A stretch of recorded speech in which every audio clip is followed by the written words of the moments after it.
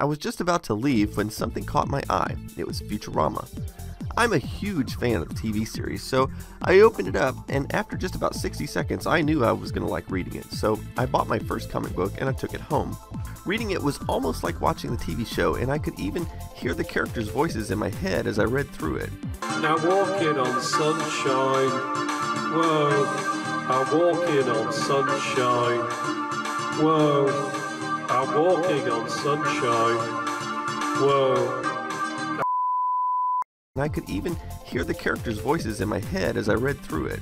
I'm walking on sunshine. Oh, oh, oh.